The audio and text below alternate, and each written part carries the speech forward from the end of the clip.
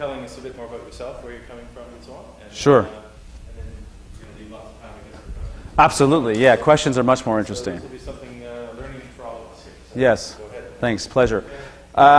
Great. So I teach the class right before you, and so I was just running into John as you guys were coming and going. I said, "Oh my God, he's going to." So we have a quid pro quo because he's going to come and teach some fishery stuff to my class. I'm teaching resource economics, and actually I'm from California, and I did a PhD in agricultural and resource economics, and I got into water management. And as I got into water, I got into not just urban water management, but also human rights in water, agricultural irrigation in water, water in the environment, which gets you into fisheries, which gets you into other resources called fish or resources called trees, and so on. And so I have a peripheral interest in all kinds of different things. As a lecturer, I have a hard time with people who are reading while I'm lecturing. So if you're taking notes, go ahead, but please don't read Facebook. I've taught at Berkeley before resource economics or environmental economics and policy, and now I'm doing resource economics. And so what I put a lot of emphasis on with my class is not just the economics, and certainly not the mathematical economics, which is a whole bunch of derivatives and so on that scientists think are really funny, but also don't represent what's going on. But I spend a lot of time on institutions and the way that we manage various resources. Water is a resource that can also be an environmental good. The water that you drink is different than the environmental water that flows in the river. Fish can also be an environmental good in the sense of fish that are living on a reef, but also they can be a resource in terms of something that's valuable to consume. So people are eating fish as well. And the problem most of the time with fisheries is that we tend to eat more fish than there are. Right? We eat them on an unsustainable level. We eat, and there's some version of a tragedy of the commons. This is the expression that's used all the time, and I'll talk about that quite extensively today. Not just about that in theory, but also different ways that that's been addressed in fisheries, in my experience, and reading. So the first thing I want to point out, actually, as far as what economists, how great economists think they are, is that the original Tragedy of the Commons was written in 1968 by a guy named Hardin, and there's two things that are interesting about that paper. The first is that his analogy, have you guys all read this paper? Have you not read this paper? Okay, good. I will back up and give you this story here. So the idea of a commons is an area where everybody has access to the commons. And imagine that you've got a bunch of houses around a commons, and this is supposedly an English commons, and they're going to put their sheep to graze on the commons. And these are my version of sheep, right, because I'm such an illustrator. So you've got the sheep on the commons. And the economic decision to put the sheep on the commons is, I will put the sheep on the commons, I will get a personal benefit because my sheep will get fatter eating the grass, and the cost will accrue to everyone, in a sense, because we all own it together. It's a collective good. In economics, we say that a commons is a non-excludable but a rival good. Okay? Private property, like your laptop, it's a personal computer, right? It's rival, that you can own it, but someone else can't own it, and it's excludable. When you put it under your arm, you have it, right? A commons is something that's non-excludable. Anybody here with a house can put a sheep on the commons. It's not private property. It's owned collectively by everybody. So the tragedy of the commons would occur if many, many, many, many sheep show up on the field, and I'm going to draw them without arms. These are no-headed sheep. They'll end up on the field, and they'll eat all the grass. And the tragedy is that after a while, there's so many sheep that there's no grass, and then you have no resource, right? You've destroyed that commons. This is what Hardin wrote about in 1968. Now, there's two things that are interesting about that. Number one is that his example was wrong. Because what Elinor Ostrom pointed out a few years later, which is why she won the Nobel Prize in economics, and Ostrom was a political scientist, is, hey, I wonder what happens when you get a commons and people have sheep. So she went to places where people had commons and sheep, and she figured out, by asking them, what do you guys do? How do you do it? And they're like, well, you know, on Tuesday, Juan goes out. On a Wednesday, Jose goes out. And on Thursday, they just have a way. They find a way of managing their commons. They find a way of keeping this area within its carrying capacity, right, to use the biological expression. And so there is an otter tragedy. So that commons might be used for hundreds of years. So the example, of course, and the phrase is very, very significant, and it does apply often. But his example was wrong, and the hint of why it was wrong is the hint of how to solve those problems of the commons, which I'll get into in a second. The other thing that was interesting about the tragedy of the commons is that there was a there was a paper written in I threw off the cover page here. 1956, I think, by a guy named H. Scott Gordon from Ontario, Carleton College. It's called Economic Theory of a Common Property Resource, the Fishery. He talked about the tragedy of the commons as far as fisheries are concerned a dozen years before Hardin did. I don't know if Hardin cited him. That would be interesting. You know, academics sometimes have little turf wars. But the point is that one of the earliest papers on the commons, which actually does apply, is about fisheries, right? So the fisheries have got a lot of history with this problem. So there's a couple things that we can look at in terms of actions to prevent this from happening. The one thing Ostrom's solution, an institutional or collective community solution I'll get to in a second, what that's called is converting this non-excludable rival good into a non-rival excludable good. And that's called a club good, because you've got to be a member of the club. If you're in the club, the club can exclude people, right? We can lock the doors. We have a club here. And anybody who is in the club can have a seat, but it's non-rival because there's plenty of chairs in our club. And if you have a fishery or you have a landscape that you have sheep on, you can make it excludable because people will say, "Are you live here? Do we know you?" And you can make it non-rival because they won't let on too many sheep. So that's essentially what Ostrom was talking about. So you can go from common pool to club good, or, of course, you can go to a private good, which is going to be excludable and rival, but we get that private good solution by sectioning off the commons into private property. You put fences around your grass, and it's like, this is my grass, and if you screw up your own grass, that's your fault, but at least your neighbor won't suffer, and vice versa. Okay? So you can go from a common pool good to a private good or to a club good. Privatization is what's discussed in this thing. Okay? And that is actually how a lot of fisheries management solutions occur. There's two stages of fisheries, let's say, or three stages of fisheries. One of them is going to be where you have this much biomass. This is me being a scientist, right? You have this much biomass, and you have this many fishermen. Fisher people, fisher folk they're called, I guess, men.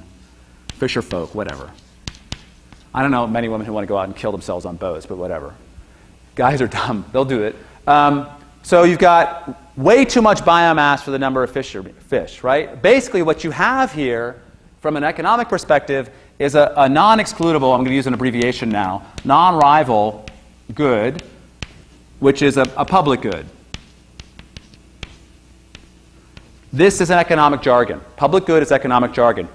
The expression for the public good is not the same thing as a public good. Okay? A public good is non-excludable, non-rival. There's literally, anybody can go in, it's non-excludable and non-rival. There's way too many fish. That's how every fishery started. The first guy showed up and said, wow, a lot of fish. I can't even eat this many fish. Then more people show up and more people show up, right? And it goes from being non-excludable, non-rival to being non-excludable and rival. So it goes to becoming a common pool good. Now you've got a problem, because there's this many fisher folk, right? And we're having a problem with consumption. So you can go from there, you can go in different directions. And most fisheries have some kind of history of what happened next, right? There's three things. One is the fishery collapsed because it's overfished, basically. You literally do have a tragedy. This is the cod fishery off the coast of Canada and the Atlantic U.S. And some of the salmon fisheries. Or you can go to a privatization, which is what has been used in various countries, Iceland and Australia and New Zealand and the U.S. and maybe Canada. Privatization is usually called individually transferable quotas.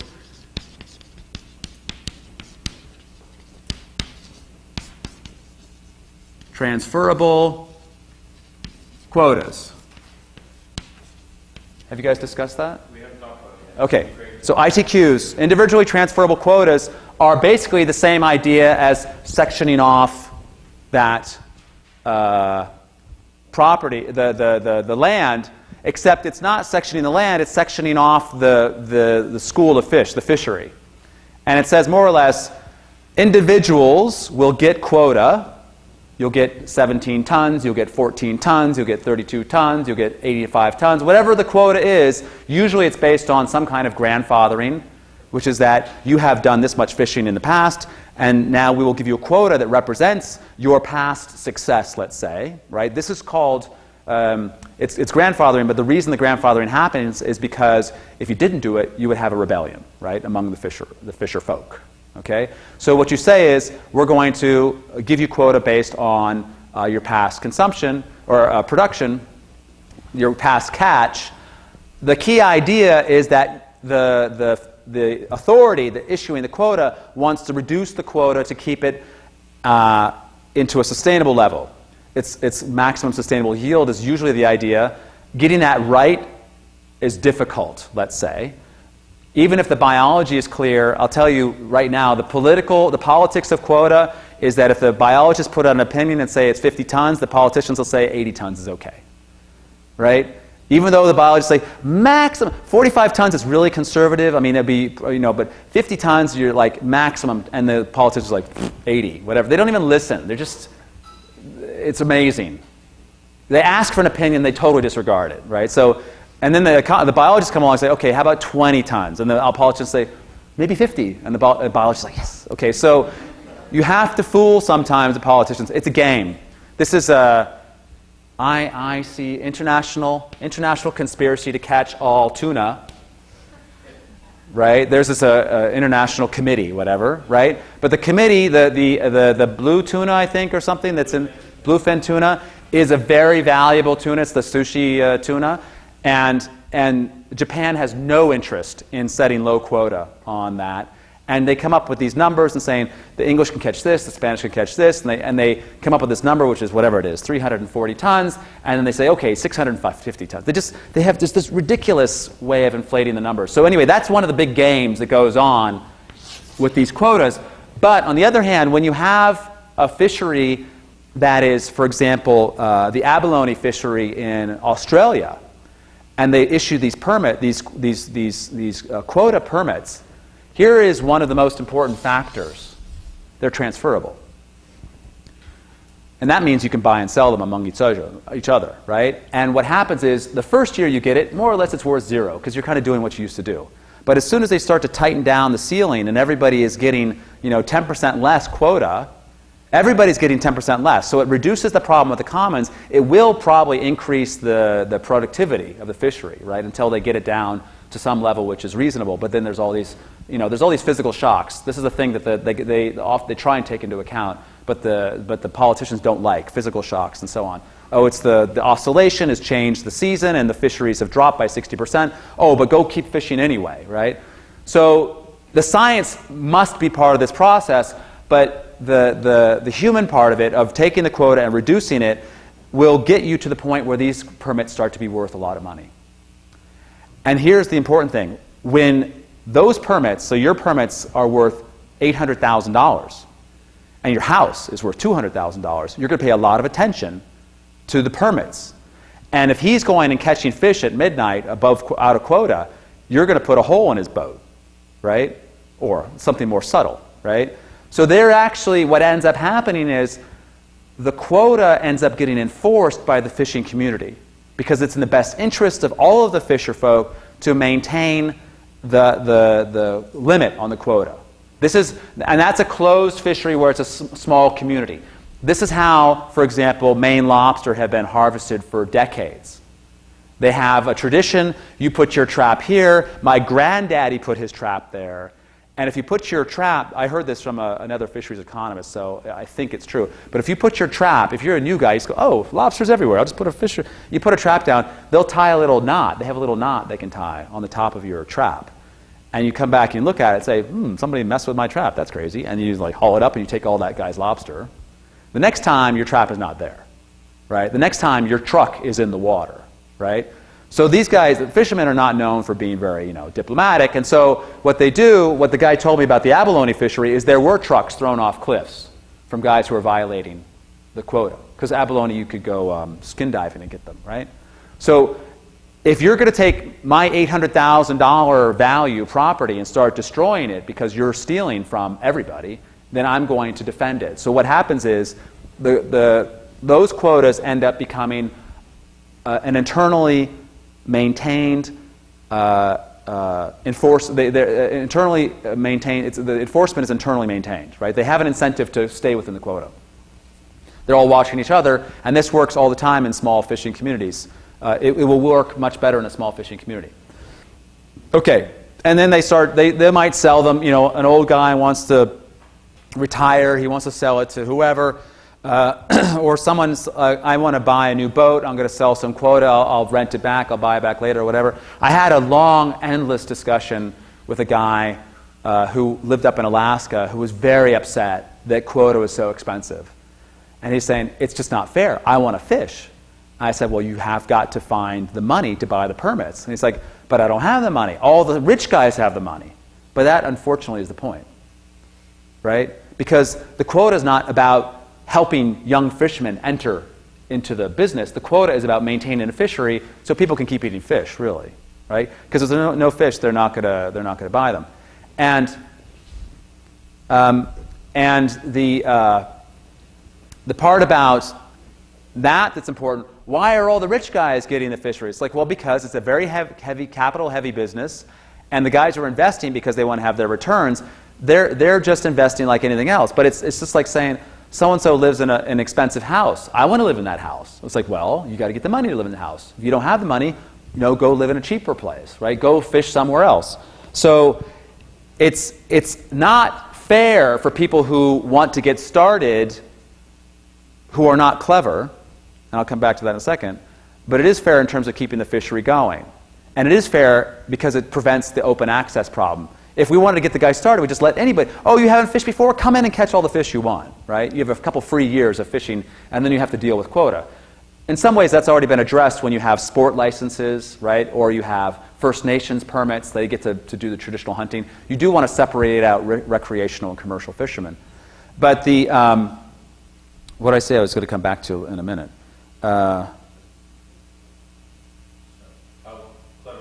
Clever people can get in. If you don't have the money, you find someone who does have the money who believes in you as a fisherman, right? That's how you get in. You join a crew. And after 10 years of whatever the hell it is, someone will give you a boat. An investor will give you a boat. I want to own my boat. Well, fine, go buy a dinghy, right? But if you want to own a fishing boat, you have to have quota or whatever. It's just like any other business. I want to own my own department store also, but I don't have a building, right? So I don't ask you to give me a building. So unfortunately, it takes the romance out of fishing, but it puts sustainability in the fishing, and it makes it a business that's going to work. Okay, so that's how this works. I want to give you a couple examples that economists use a lot as examples of how fisheries were collapsing and how they were recovered or whatever. One of them was, it's a quite famous case, and I don't have the dates or the publication, so sorry, I can probably look it up. The Alaska halibut fishery was in very big trouble, let's say 30 years ago. Halibut are huge ground fish. They use trawlers that are scraping the bottom to get these fish. They catch them up. And the fishermen were very efficient at catching the fish. It could be a good pun. And they had big boats with big motors, And the fishery started declining and declining and declining because these fish, I don't even know, they need probably 30 years to get to full size, and they were taking them out after 10 years. So the size of the fish was dropping, the number of fish was dropping. This is never good as far as the fishery is concerned. Biomass and quality is dropping. The fishing season in Alaska for halibut, I believe, got down to 6 hours per year. Because the regulators, they said, we're going to shorten the season, shorten the season, shorten the season. So it was 6 hours, and what happened at 6:01 a.m. is these guys took their 17,000 horsepower boats and went to try and race out there and catch as many fish as possible in the next 6 hours. They were dumping gear off, guys were losing fingers, they were using way too much fuel. Didn't matter what the weather was because the season starts on this date exactly, right? So what you had is very high cost fishing. The fish were mangled coming in.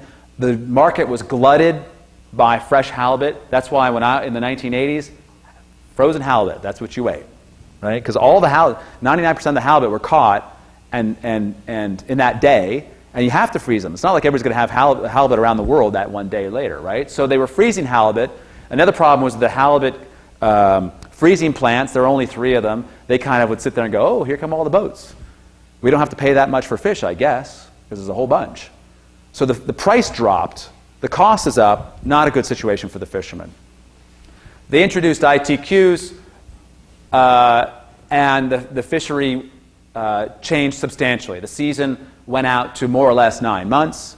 The fishermen went out whenever they wanted to. They took their quota, and they caught the fish that they wanted to. They caught larger fish because they were not overfishing. They caught fresh fish because they could bring it in when they wanted to, and you can get more money for fresh fish. They had time to catch the fish, so the fish were in better condition. They did not lose their fingers and use so much fuel because they could take their time. If it was a crappy weather, they'd stay in. All kinds of things went well for this fishery. As far as I know, that is still true.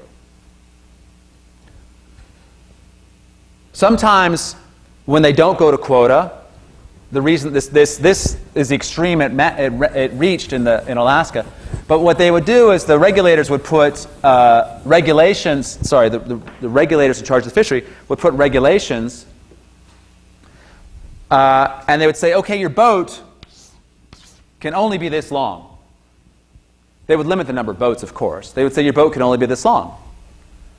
It's called gear limitations. You can't use seine nets or purse seine nets. How do you say that correctly? Purse seine nets. The microfilament fibers, because they catch all kinds. There's all kinds of bycatch or what's it called? Bycatch. And so on. So they'd say your boat is like this. Oh, your boat can only be this long. Great. We'll make a bigger boat. A bigger boat. They had these round tubs going out, right?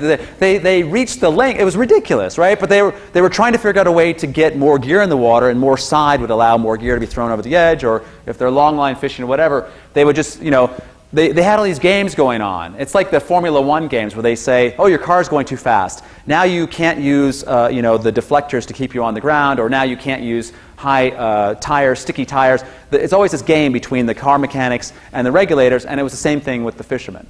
The ITQ story just ended this altogether, right? There's no point of having a game. You just go catch fish, which lowered their cost dramatically. Okay, so a couple examples. Let me jump through a couple things, and I'll get to the salmon one, which is one of the most ridiculous of all time. And I got to stop because I can take questions from you.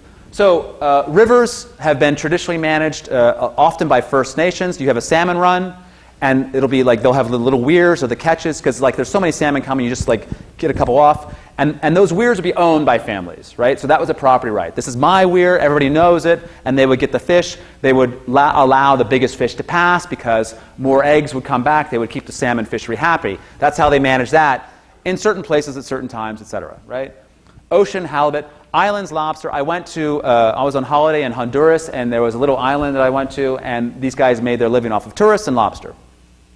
And this guy was telling me an interesting story about how the mainland guys, Honduras is a very poor country, they would drive their boats over from the mainland and come and get the lobster. And the guys would say, hey, police, come and get these guys. They're breaking the law. They're taking a lobster. And the police are like, yeah, can't be bothered. And these guys actually arrested those, if you want to call it that. They caught those guys in the boats, and they held them, and they called the police on shore and said, please come and get these guys. We caught them now. The police said, okay, we'll come and get them. So they actually had to enforce their own lobster territory, that was a club good. They had to enforce their lobster territory because the police would not enforce the law. Okay? And that's not unusual when you have an incompetent or corrupt government. The worst example that I have found, and it's UC Santa Barbara professors came up with this, it's crazy, was a salmon fishery in Alaska again, where they had too much effort going in, and they put a quota system in place. Yes, they put a quota system in place, but there was still a lot of boats crowding out for the salmon run because the salmon all come at once. The season is whatever that is, 1 month or weeks or something like that. And they would all be out there jumping on top of each other, and a lot of effort, a lot of injuries, the fish are getting damaged and so on. And a lot of the fishermen said, God, this is just dumb. Why don't we just form a co-op? So this half of the fishermen all formed a co-op, and they said, we're going to merge all of our permits into one pool, and we're going to send off 5 boats out of 20, and they'll fish for all of us. And we'll share. We'll share the costs, and we'll share the profits, and so on. And these guys continue to go out there like, I call them cowboys. Like, I'm an individual guy, I can go do my thing, I got my quota, and so on. So what happened is, the guys in the co-op, they reduced their effort. There were fewer boats, they were better manned, and they had more permits so they could bring in a full load of fish, for example. And they all worked together and so on. All kinds of things you can think about. Basically, they were lowering their costs and making good money. These guys were putting in the same old effort because they were just like, you know, they couldn't overman their boats. They had as few crew as possible because they want to make as big as profit as possible. And these guys were doing very well. It was still within an ITQ system, right?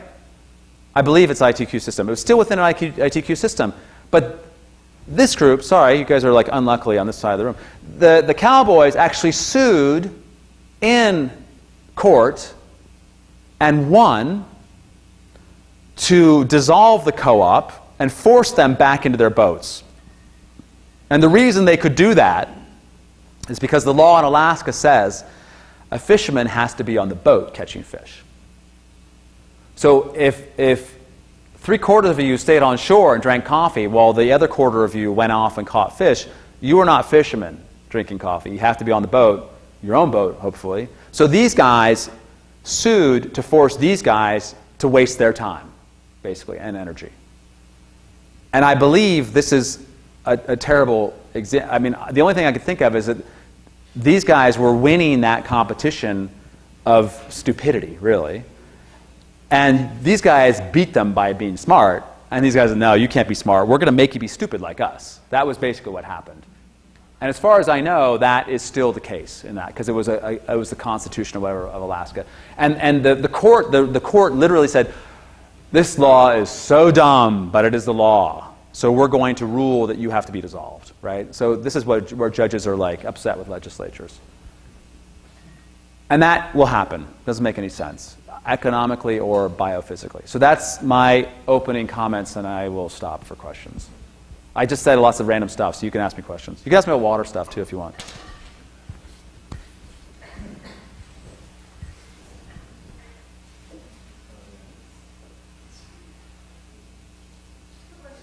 Yeah. So I think you argued in favor of the ITQ system. Mm-hmm. On the East Coast anyways, ITQs were given out to small-scale fishermen, but it became more and more expensive to have an ITQ, and they were sold to larger and larger fishing companies. Mm-hmm. So while that might help enforce the quota system, it employs fewer people. Right. Because an industrial fishing can employ fewer people. Right. And a lot of individual fishermen. So Right. Cost and benefits, yeah. So what's the cost and benefits of a community of small fishermen who are given ITQs evolving into not much of a community, but kind of an industrial fishing organization that uses the quota, right? The first problem is that you're going to lose a community. And that is, there's two ways to think about it. One is, that's economically efficient, that's great. I don't have a lot of sympathy for that because it's tough. On the other hand, keeping fishermen in business in order to keep their community going is a different set of costs. So the analogy, I'll give you the analogy of farming. Because 100 years ago, almost everybody in North America, well, 50% of people in North America were farmers. And now 3% or 2% of people are farmers. And a bunch of people don't want to be farmers. And there's a bunch of industrial farms out there. And so we have a problem of, do we force people to be farmers by essentially making it hard to move to the city, for example, or by not allowing farms to get big, so the labor on the farms is greater so that they can produce enough food for people to eat. It's difficult to find the proper balance between small and, let's say it this way, small and charming and small and backbreaking, right? Because everybody loves the charming side of it, but a lot of farmers are like, man, that's hard work. But on the other hand, as far as farming is concerned, there have been a lot of incentives given to farmers to grow larger in scale. So what I consider the mid-size farm, which is going to grow several crops, different types of animals, it's like a mixed-use type of farm, not just someone who's growing some carrots for their salad, but like a small-scale, medium-sized farm. Those farms, I would think, would be more efficient in terms of serving the local food shed, so to speak, but there are lots of incentives to not be that kind of farmer. So they go from small to being huge, and it's pushed that way also by regulations and incentives. In fisheries, that same force can occur. The ITQ, or the quotas that were issued to the small fishermen, or the fishermen with boats, those permits were a way of giving them a property right in the fishery that were sold later on. Some of them may have kept their. So say that all of you got quota in a town, a fishing town, and say that you four are all good fishermen, and like you're dedicated, you're good, etc. Maybe you're dedicated, maybe you don't care, and so the don't care people say, I'm selling up. So you sell to whoever. The dedicated people who are not working as hard or don't have as much skills or as much determination, they end up saying, boy, it's a lot of competition, I'd rather sell, and then these four end up with all the quota. That is almost a competitive dynamic. What matters next is what happens to the rest of you. If you all move away and there's just like four little houses or whatever, or you don't even have a village anymore, you just get on the boat and then you go for 4 weeks out there on a freezer trawler and come back, then that village is gone. You might open a B&B. You guys might, start a coffee shop. You might start doing pottery. I don't even know what it is. It's the jobs for fishermen story is complicated because keeping the fishermen in fish is maybe bad for the fishery and probably bad economically. The worst example of this I ever heard was from when the Aral Sea was shrinking. They had a fish packing facility there that was on the old shore. And as the Aral Sea, this is in the old Soviet Union, right? It's in Kazakhstan. The Aral Sea is getting smaller and smaller and smaller.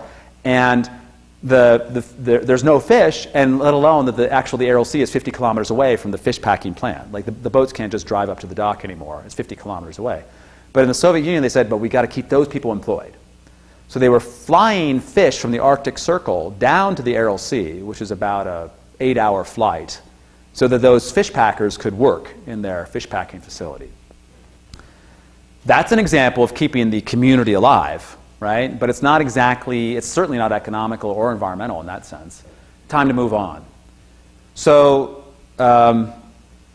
that time to move on scenario has happened in farming. It's happened in automobiles. There were over 100 automobile firms at one point. It's happened in restaurants that failed last week downtown. It's happened in schools that have come and gone. It happens all the time. There's nothing unique about that particular fisherman doing that particular job on that particular boat. And so I think that evolution of the evolution of scale, let's say, in the fishery is reasonable. The only caveat I would say is that you don't want to force it in a direction with a subsidy, for example, right? You don't subsidize, oh, Chinese investors, we'll give you $1 million discount on boats, or no tax on fish that you land for the first year. This is the kind of the crazy stuff that you don't want to see, because it makes it worse. And it could actually push it towards larger scale boats when larger scale is not a good idea. So that's kind of my half-assed answer. There's no black and white answer. But fishing communities that can diversify, they get into fresher fish, more diverse, instead of catching a whole bunch of whatever it is, cod, let's say, they're going to, get sea urchin, or they're going to catch the smaller fish which are not commercial, but then you could have like a local fish specialty or something like that. It's ridiculous. I don't want everybody to become, a burger flipper in life, but it's kind of, or move into the service economy, so to speak. But sometimes keeping the fishery protected is the number one goal. And if scale changes within that protected fishery, then that's kind of the natural thing. It's a big issue for Canada, I know. But, most of anybody who grew up in BC, if your ancestors were loggers, maybe you don't want to be a logger today either. So it's a different problem. Another question? Do we have time also? Okay, 10 more minutes, no problem. I'll just expand on this point of the BC context. Yeah. One of the issues we have is that First Nations people have first crack at salmon, as we discussed. So under the wild salmon policy, conservation comes first, second to the Aboriginal right to catch salmon, and then commercial and recreation. But if you think of the life cycle of salmon, they move in the opposite direction. They come from the sea, which is where all the commercial and some recreational fisheries happen.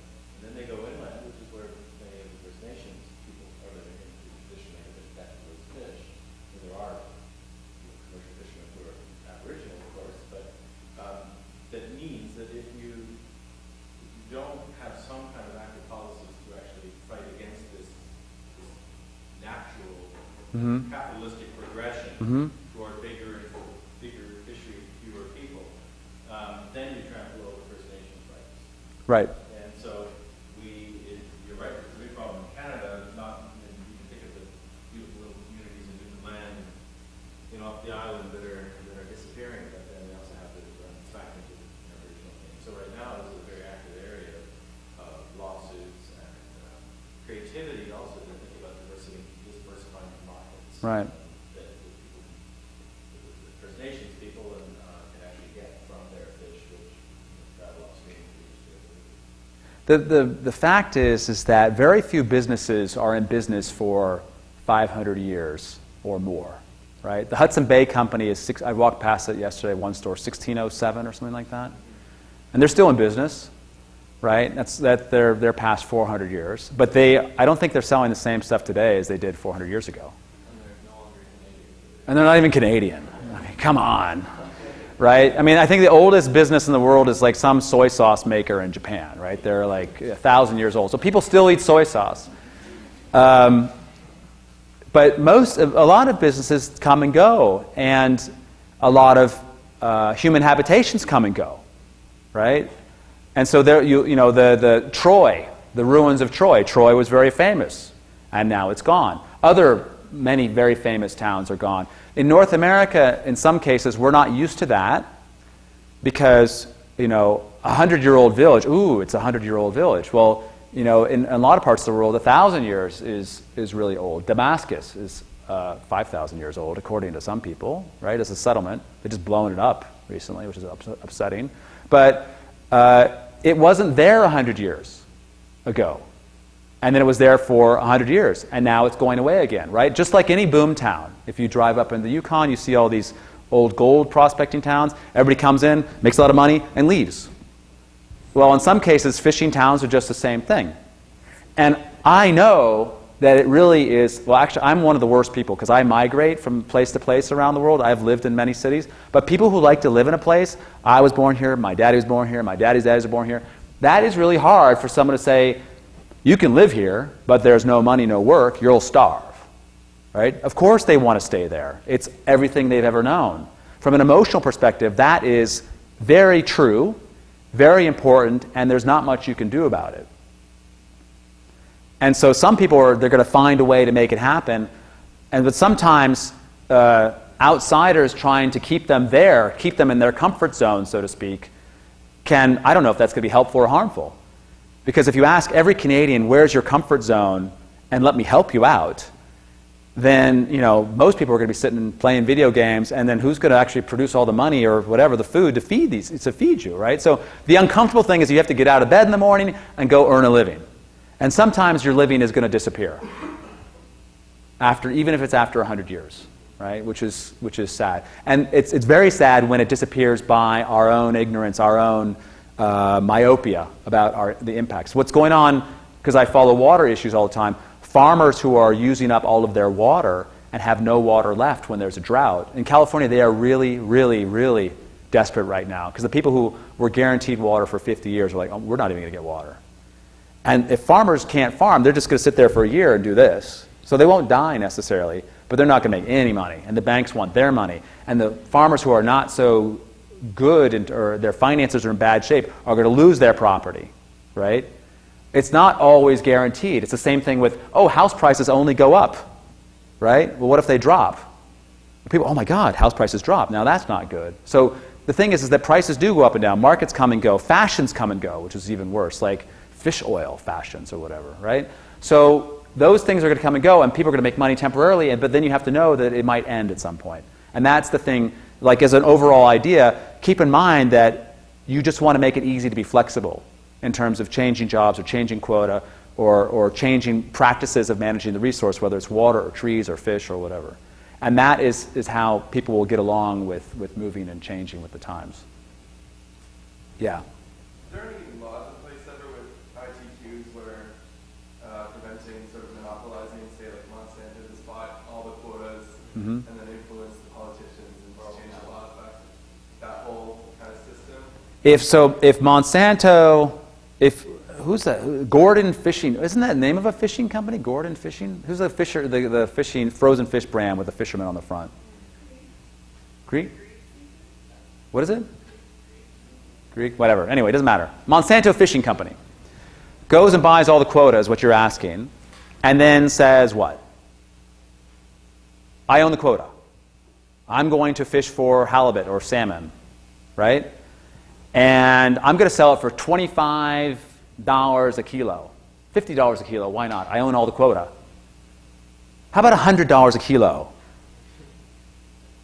I mean, you could go wherever you want with that, right? But the thing is that you have a monopoly on one fishery or even in one reach, right? You don't own all the fish, let alone all the food. So if you go to $100 a kilo, people are going to switch to other fish. And if you own all the fish, they're going to switch to beef. So it's hard to have a monopoly in the fishing industry because it's just a food. You might have a monopoly on the tropical fish industry or something for fish tanks. So if they do that, then they might end up buying up all the quota. They've cornered the market, so to speak, and they can't make any more money than market prices will dictate. And they also need fishermen, right? And Monsanto can hire a bunch of fishermen and say, we're paying you a salary and so on and so forth. But the fishermen don't like it. They could go to another fishery. So the fishermen they're mobile. They go in a boat. They go somewhere else, right? So it's hard to exert market power in fisheries, except in a local case. Those three freezing plants that were taking the whole halibut fishery, they had significant market power for about 1 week of the year. But a couple fisheries over, they didn't even exist, right? They were not in business. Does that kind of answer your question? Yeah. Okay. Another thing, I'll just say one more editorial.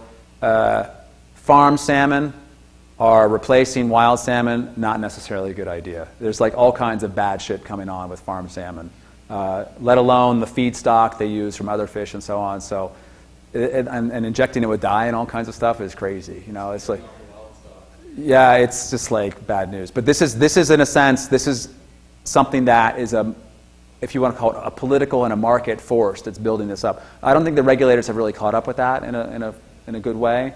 And it's kind of and the industrial fishing people definitely think it's a great idea.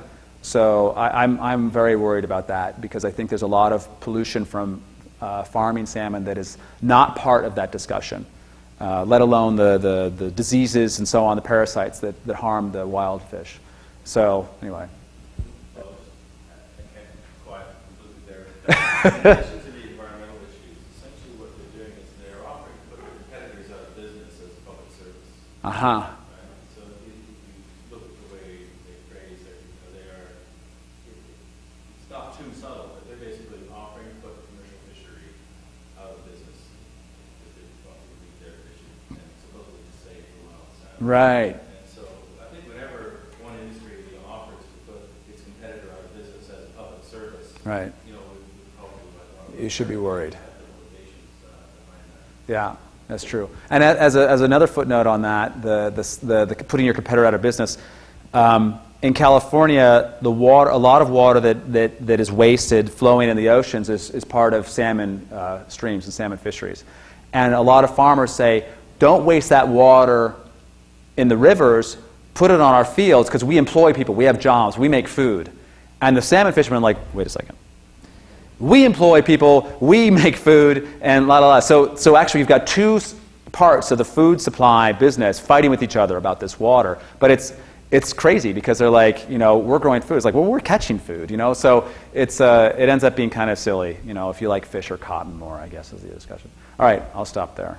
Okay, well, thank you very much. Thank you.